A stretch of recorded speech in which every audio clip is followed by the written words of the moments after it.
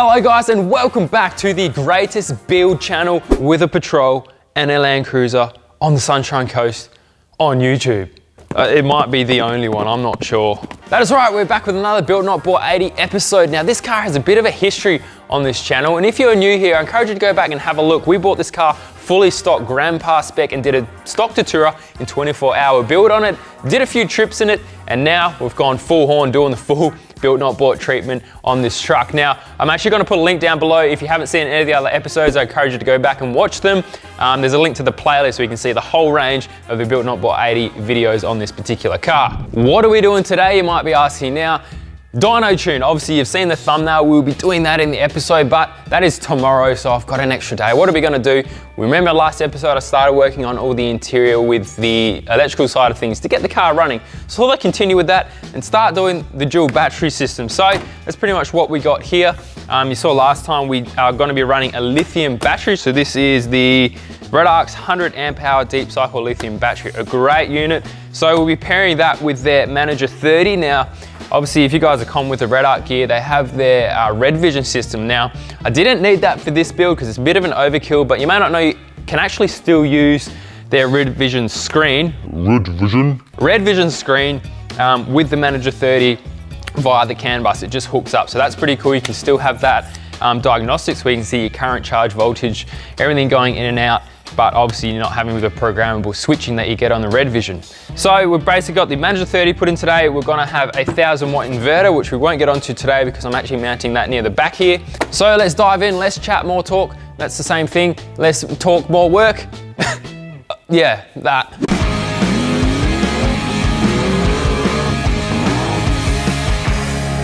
Oh my God. Oh, yeah. That was crazy.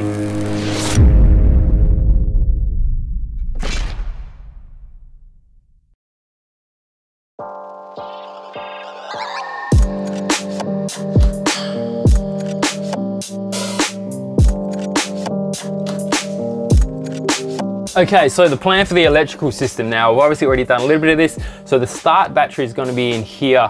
Now I've actually put on the front side of this panel 2 fuse boxes. So one will be for the battery, which runs a lot of your ECU and your engine stuff. And then this one here will be for the auxiliary battery, which will run all my accessories, lighting, UHF, not lockers. That'll be on this one. All that sort of stuff on this side. So we're very limited in here for space, obviously, but we're gonna have the auxiliary battery in here.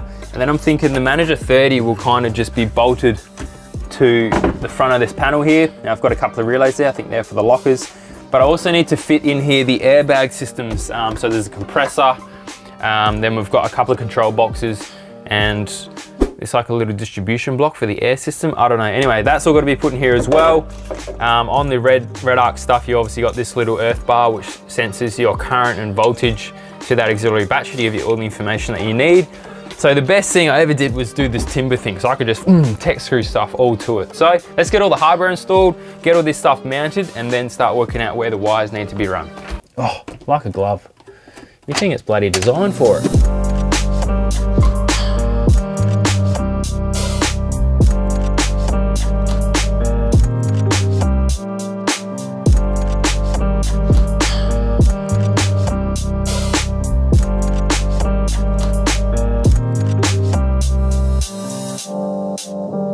Okay guys, sorry, it's a little bit tricky to film this sort of stuff inside the car, in the dark. It doesn't look amazing, I know, but we've got everything mounted.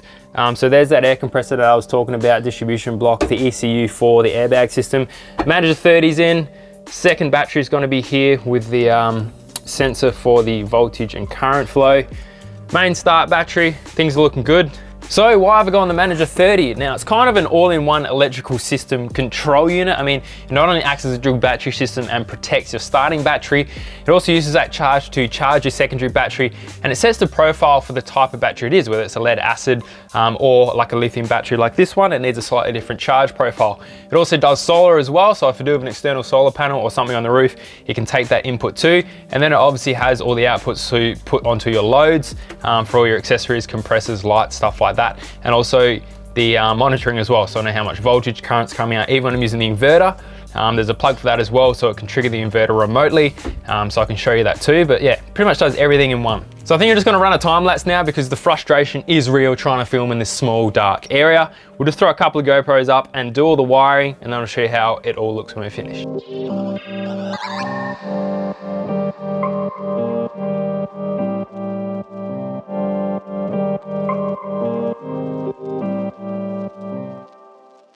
Oh, so I just got back from the dentist. If I sound like a bit of a spastic, I'm a bit numb.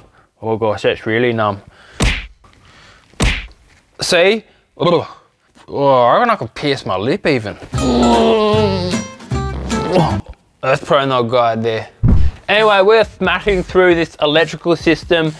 We've got both the batteries in and we've got the Manager 30 all hooked up. Bunch of the wiring done, fridge, for solar, for rear lights. The Airbag Man compressor's in now. I'm probably gonna actually get the Airbag Man boys in because they're a good laugh, and we'll actually set up all that distribution block and get it all, but the electrical side is done, like the power and relay sort of for the compressor.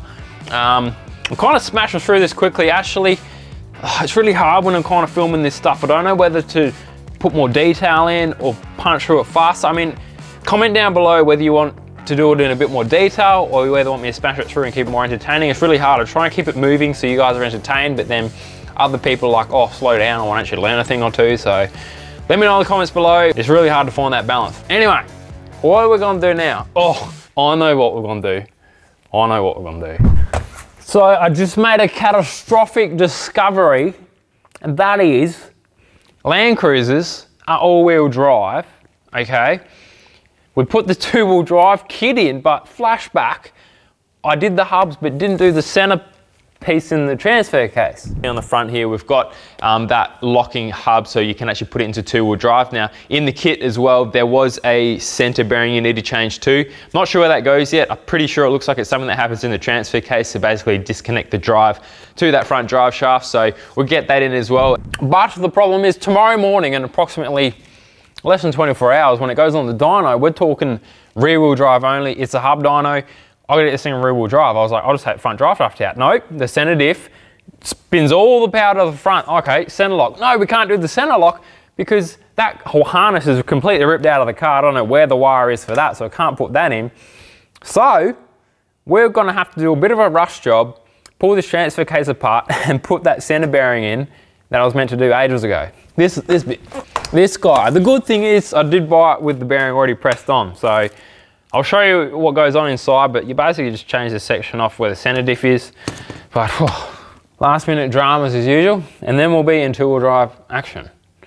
And I can keep my Bluetooth drive shaft the way it is. God, I wish this lip would sort itself out. I sound weird, I feel weird.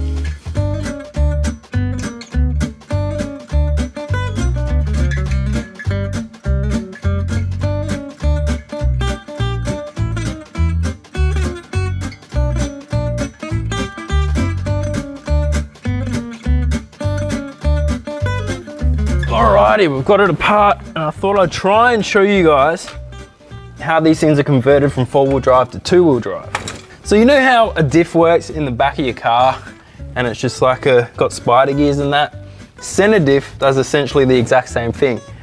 So you should be able to pull this gear off here with one hand. Hold on. You'll be able to see inside there, spider gears. So it's literally like a diff center.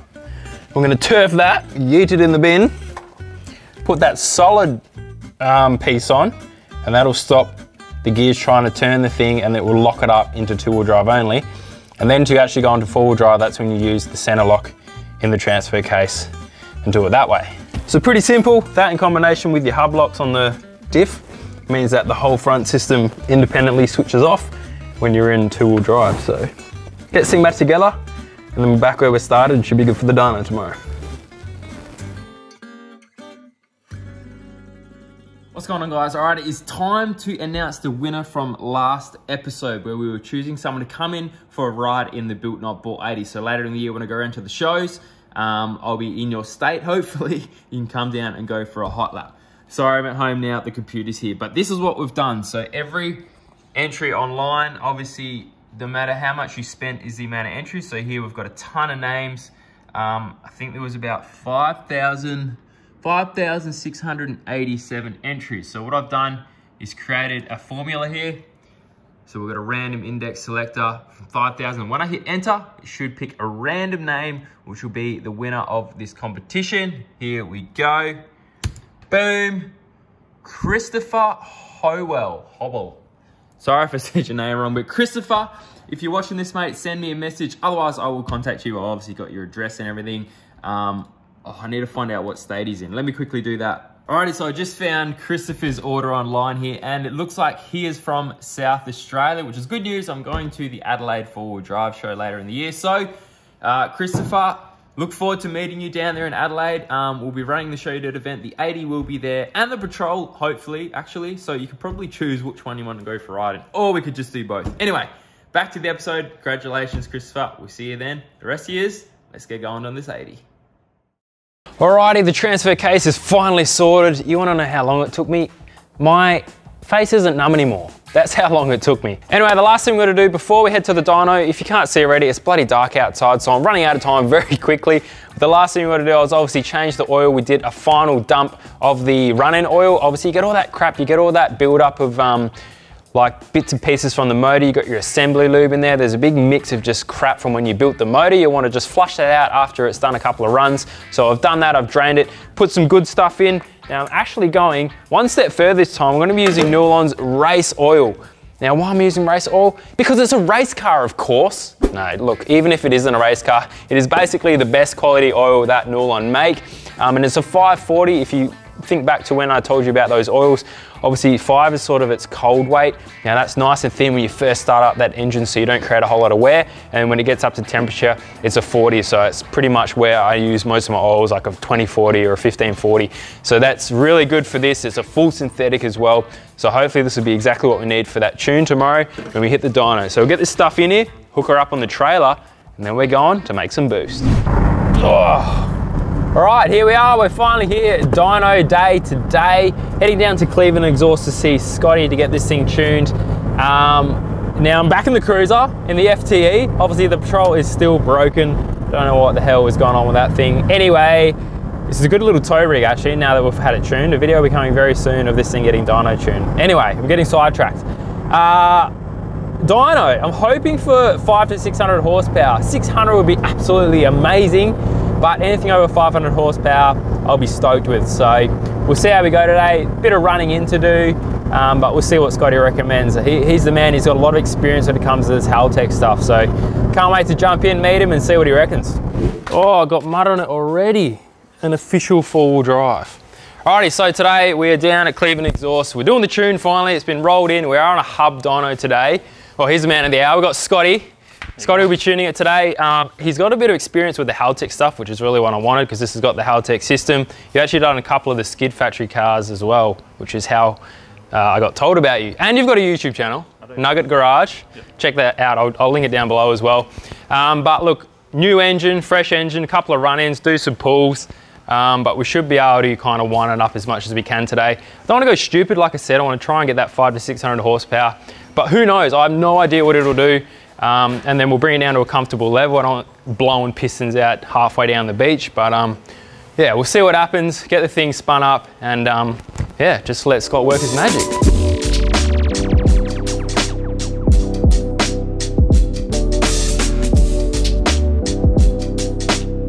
Discovery, these hub adapters for the dyno are brand new. He hasn't really done a Land Cruiser before, so there's an issue with, that one's together. Anyway, there's a lip that locates the outer ring into the inner ring, and it's fouling on these little studs here. So we could either cut the studs, which would work for this car, but if he's going to do cruises in the future, we need to fix the actual front piece. So we're going to just mill out the inside, use the lathe, get that sorted. But while we're down here, it reminded me, this is the weak link, I think. In this drive line, things can go wrong. Obviously, we can blow diffs, drive shafts, unis, all sorts. But that axle is a worry for me. And I've already spoken to a couple of people to try and get a set of dowed or splined axles, because it is a weak link on these, and get some chrome alloy axles as well. But hopefully they stay in today and don't spit out and make a mess. Then we'll be all up creek. So this is what we're talking about. We're gonna just bring this lip from the inside out and leave a little bit on the outside to locate so it holds the weight of the car, but it should clear the studs, in theory. But I'm not gonna be anywhere near this thing, you can do it.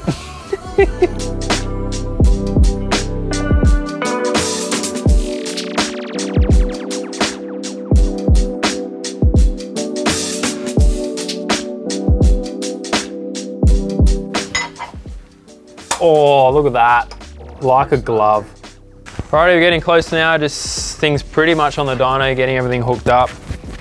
So what is sort of the plan? What are we going to run through first? Being a brand new car, fresh engine, fresh ECU. Well, I'm just going to go through the ECU first and just make sure, you know, the target fuel ratio, all the engine setup, everything that you've already pre-configured in there is how I have it. Yep. Because pretty much all I've done is sensors, so just... Yeah, so that'll be like I don't even know what map's in there. So the next 20 minutes, I won't even run the engine, I'll just do that. Yep. Then we'll do the base timing, we'll synchronise the timing on the engine so it matches what's in there. Yep. And then we'll just get into light load. That's usually when I run the motor in, if it's fresh. Yep, yep. You may as well do it while you're also configuring and programming the load part, or the cruise part of the map. Yep. And the light load. And then from there, we'll get an idea of, well, start sneaking it into the boost to see if it's going to add enough fuel. Yep. And then from there, we'll switch over to doing Me ramps. just boosting it up the street. Yeah, it feels good. It's probably lean as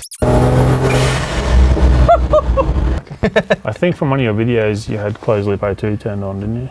I don't even know what that is. I'm pretty sure it was trying to correct itself. Yeah, O2's in. The only thing closed loop I remember is the throttle, because it wouldn't idle and turn the closed loop throttle on, so it'd set idle. But one thing I know, it's not starting easily, so something's going on there, whatever's triggering it to... Probably don't have the right injector data. Yeah, throw fuel in. Anyway, we'll let Scotty work his magic for the next half hour or so. I'll come back to you when we're getting close to doing some pulls and stuff.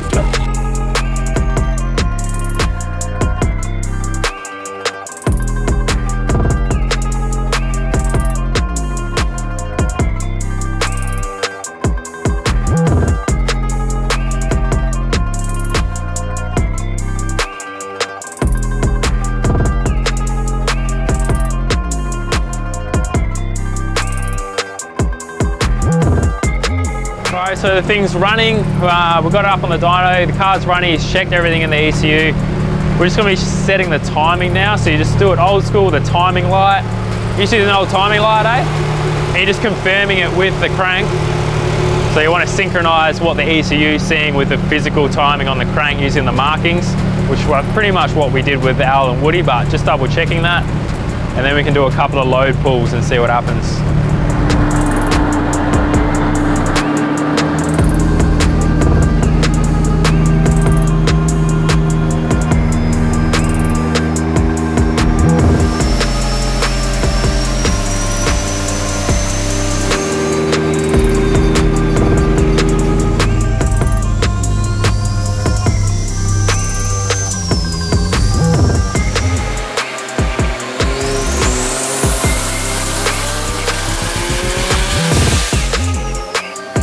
Alright, initial checks are sort of done.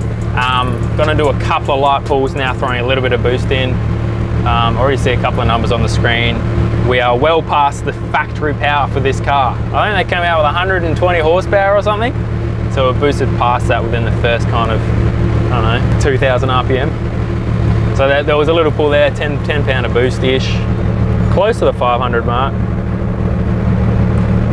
So now you're just going to be playing with the fueling and timing and winding boost up and fuel up and see what happens. Yeah, the closed loop O2 trim at the moment is pulling 4%, you can see.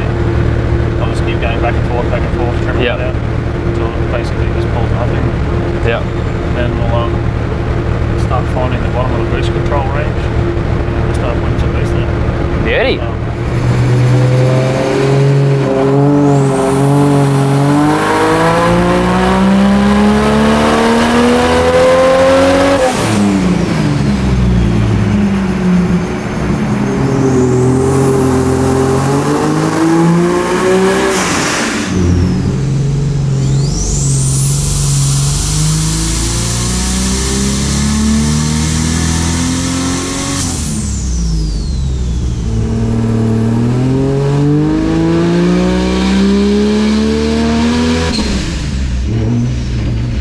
Just quietly, we accidentally made some power. Whoops!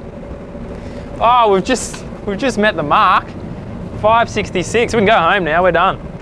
He reckons it's not even halfway there. Like it's, well, more than halfway, but That's like base run. It's just finding boost now. What do you reckon? How you feeling? What are you thinking? It's a bit of a monster, I think, eh? Underrated motor, isn't it? The old 1FZ. I don't have much timing in it. It doesn't seem that it's not knocking. Yeah. I think that got 17 pounds in the middle there and it fell away a little bit at the end. So yeah, I can chase more in that yet. So one thing that, well, I'm aware of, but wasn't really aware of, when you're talking boost numbers, everyone's talking about 30, 40 pound and these big diesels and all that. Petrol car, big capacity like this, you got to think about the volume of air. So what was it doing, like 16 pound or something?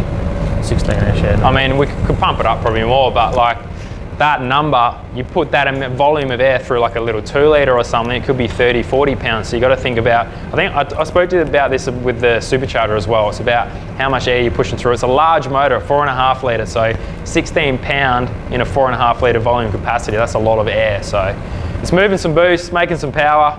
I reckon we should see that crack that 600 today, for sure. What are you doing now? What's happening? I just want to check a plug and see. Have a look at the old plug. See if I can get an idea of where we're at timing wise. But that old trick. So that's how you know you got a quality tuner, eh? They like to get their hands dirty. None of this laptop tuner, oh nah, she looks good on the numbers. You got to actually have a look at what the engine's doing, look at its behaviour, how the plug looks, what kind of colour. What sort of colour we're looking for. Obviously brown is lean and black is rich. We don't know, these plugs were in there for a while. What do you mean a while? It's been driving for a day. Yeah, but they were slotted before. Yeah. We might have to close that plug gap up a little bit too. So I might pull all of them Yeah, out. I didn't know what plugs to put in. Someone said you can go a 1 colder. It's like a, I don't know what the numbers mean on a spark plug, but it is said a 6. instead of, no, I think it was a 7. I'd probably like to put a 7 in it. I've got some 7s if you want to put some 7s in. Actually, that does remind me. Someone did recommend to put a 7 in and all they had in stock were the 6s. So we could go, 7 is colder or something, smaller gap, bigger gap? No, it's the heat range, so it's colder. It's colder, heat range, I don't know. This is all real technical stuff, but have you got other plugs? Yeah, I bought some this morning for you. Oh, he bought some for me, it's bloody Christmas. I predicted. You give me 600 horsepower and a set of plugs. Predicted it. Can't complain.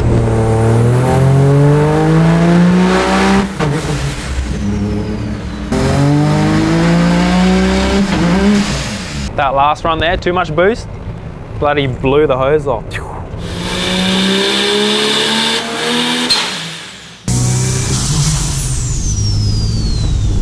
This is a zippy tar, boy. What else is going to come off?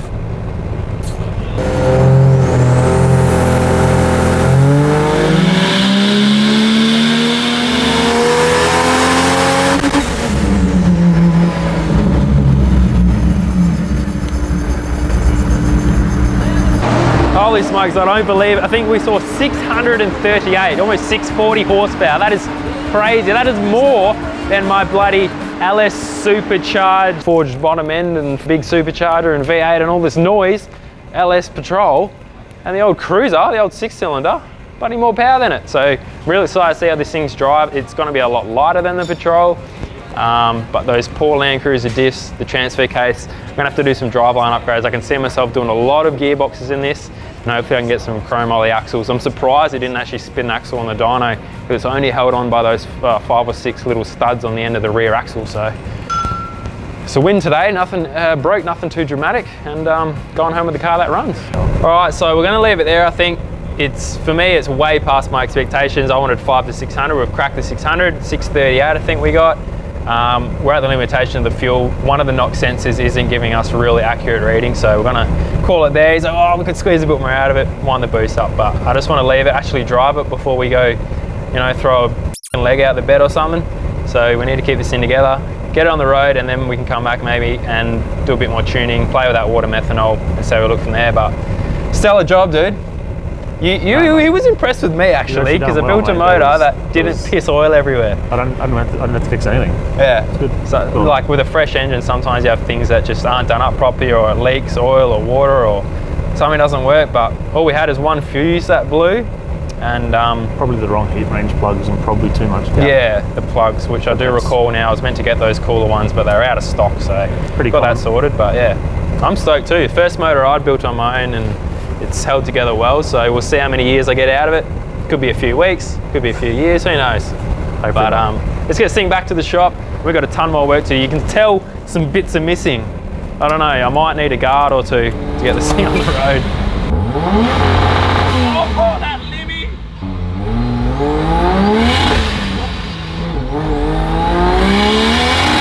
Oh, spinning the wheels!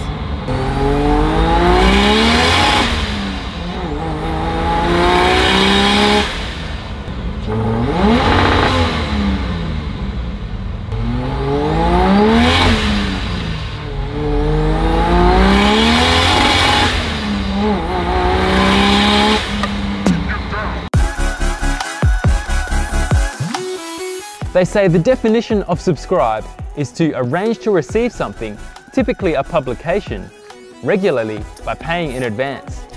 Please arrange to receive something, typically a publication, regularly by paying in advance by clicking the button below.